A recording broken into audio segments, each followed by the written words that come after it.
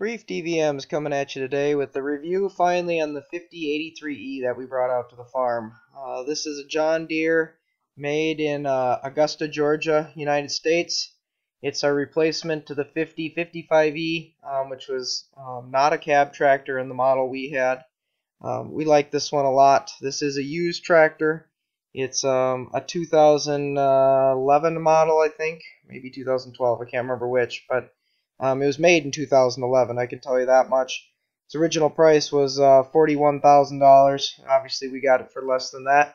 She's toting the 4.5 liter 4-cylinder diesel, and on the back end, she's got the nice 3-point with the lift controls and so forth. Inside here, as we walk up into the cab, you can tell it's been taken pretty good care of, so we're pretty pleased with how it looks inside. Really nice air suspension seat in it. A lot of nice visual space to look out of. I really like that. The tractor really ergonomically is designed well. As I fire it up here, you get a look at all the lights, the display. It's pretty easy to operate. Fuel gauge, temp gauge. It's got a power reverser transmission. I really like that. Basically, when I'm in a gear, all I gotta do is slow up, and I can switch from reverse to forward, kind of like I just added. Throttle there, key. On this side, we've got our lights, which is really nice. Got high and low beams, turning them on and off pretty easy. And then we've got our front wiper with washer fluid. And then you have, again, your high and low for your front beams too. Got blinker on it, which is nice, right and left. And then, of course, I got a spinner on the steering wheel to make it easier to steer, but it is a power steering tractor, which is nice. It has tilt, does not have a telescoping steering wheel. Foot throttle here on the right side with dual brakes, right and left, and then a standard clutch on your left foot. It's got a nice rubber matted floor, which is really comfy. On this side, we've got our internal fuse box panel here. Pretty easy access. You can get in there and change out the fuses. And then you got a nice cup holder, and all the windows open, which is good. And I like them so that they open so the breeze pulls in. Automatic lighting, so when the doors open, the lights are on. Air conditioning, heat, visor, what more could you ask for? Rear view mirror, comes standard. Heat and air in it, oh, that's just a blessing when you're out making hay. There's just nothing to discuss about that. It's just great. Got a Jensen radio in it. Again, opening side windows, which is good. I like that a lot. On this side, you got your, hydraulics in the back. It's set for 3, but I only have 2 in place. Then obviously we've got the PTO with the float, and then of course the on switch. Cup holders, rear wiper blade button here is what I've got. Some nice cubbies there, and the back window opens too. And you get a lot of nice view out the back window. But one thing I really like is the bottom drop window. It lets me really see the implement in the PTO. Nice feature. I've got my hook up there for my John Deere baler, the Baler Pro. It's got an ergonomic handle for the lift on the bucket, which is good. It's really nice. Just pretty much any direction you want to go. Got 1 through 4 in park on the first gear shifter, neutral in the middle. And then, of course, we have the range, which is ABC, and then neutral down there. On the other side of me, on the left side, we've got the 4-wheel drive. So, engaged or not engaged. So, I do like it. The tractor runs really nice. We've had it now for about a month. It's time to get a review on it. On the outside of the tractor, probably one of the nicest things I like about this tractor is the 33-gallon, actually I think it's about 33.5-gallon fuel tank.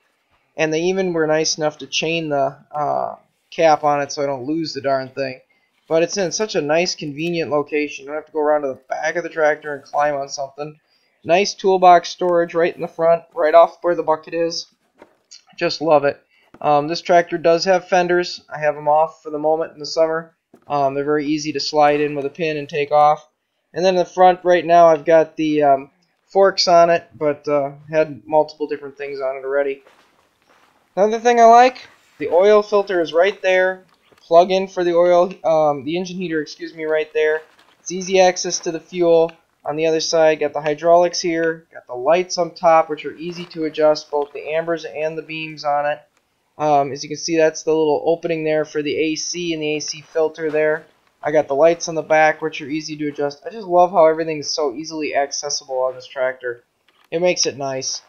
Again, we're going to take it out and show you some footage. This is actually just a little snippet of the footage when we were cutting hay with it. This tall grass hay for horses cuts really nice with a 350 John Deere sickle bar mower. So I'll just show you a quick clip of that. There's another video that we have out of it actually doing a lot of cutting, so I won't spend too much time on that. This tractor, in case you're wondering, weighs about 7,200 pounds. So here we are raking with it right now as we keep it in economy throttle is what it's in right now.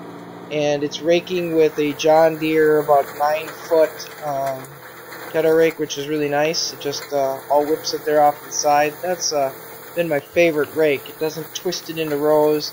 It just piles it up. It's very easy to use, pulls nicely, and of course it's PTO driven, so if you go over a bump where it snags the ground, the PTO just forces it through there, which is really nice. This thing's got a wheelbase of about 85 inches, so it's a nice row crop tractor in that regard. Again, the steering's hydrostatic, the brakes are independent wet disc brakes, which are really nice. They're tougher than snot. I like that. The final drive on this is planetary. Here we got it on the little Massey Ferguson baler out baling first crop. It just toys with this little baler. Obviously its PTO is 65 horses. That's way more than this little baler needs. We'll put it on the bigger John Deere baler here for second crop. The engine's 83 horses coming out of this beast. Plenty of power to do what we want. As you can see, that's one of the first end row bales. So yeah, it's a little scruffy, but this tractor has absolutely no problem with it. Really enjoyed working with this tractor here on first crop. It's very comfortable. This is my wife driving now. She's learning kind of how to fork bales with the spear. She maybe forked that one a little high, but she improves as the day goes on, getting used to it. As you can see here, bringing them into the yard and bringing them into the barn. Pretty easy to do with this tractor. Again, this tractor's pretty much got what we want. Liquid-cooled 276cc engine, 4.5 liter. Makes a nice bale, folks. Appreciate you watching. Thank you for taking the time to subscribe. If you haven't, please do. It's how we show like and support for more videos like this. Again, folks, thanks for watching.